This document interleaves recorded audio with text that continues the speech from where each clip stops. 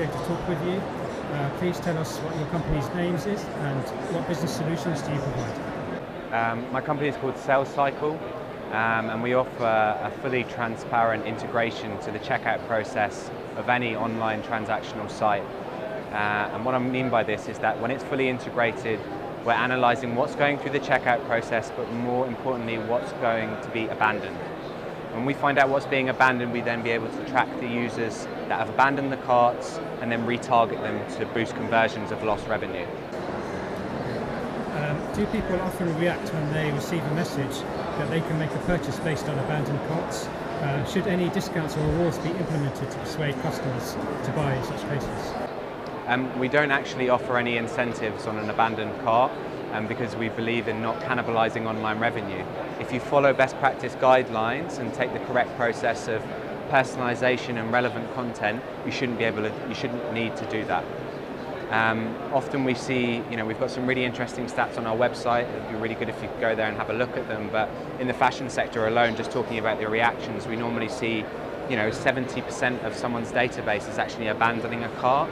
And we'll be able to retarget around 40% of those. And the reactions we get, an instant reaction will be around a 40% open rate. But then it goes into more kind of centralized reactions like click-through rates, more of an interest at around 15% and leading to a 5% conversion rate. We know that you've got your own unique live campaign dashboard. What is that and why are you proud of it? Our dashboard is completely transparent, so it allows us, from a sales perspective, I'm in sales, it allows us to show clients results and show how the platform benefits. But ongoing, like account management and things like that, it analyzes the complete online activity, so users can go among the actual purpose of the software to recover sales and just have full visuals on their online checkout process and sales. It's really intuitive, it's a very good platform. Do you use personalized data when making people get interested in the abandoned carts? Yeah, so what we do is we track what's going along with the abandoned products, but best practice would say that we send a triggered email within maybe 25 minutes of the abandonment with a populated cart. And what I mean by that is all of the contents in the cart that are originally abandoned, because it's personalized and it's relevant for the client to lead to conversion. That's deep linked into a checkout process to make it completely user-friendly.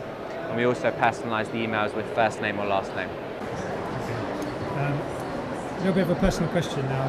What is the worst advice you've ever been given in business? Pitch your price first. Okay, so what is SaleCycle going to do in the future?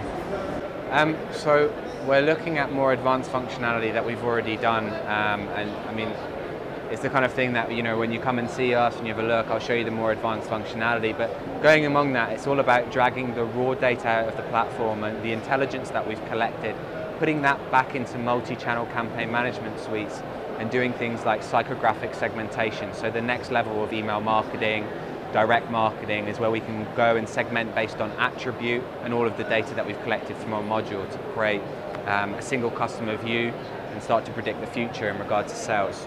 Okay. Thank you very much for your thoughts. Please do watch the interview at bizteams.com.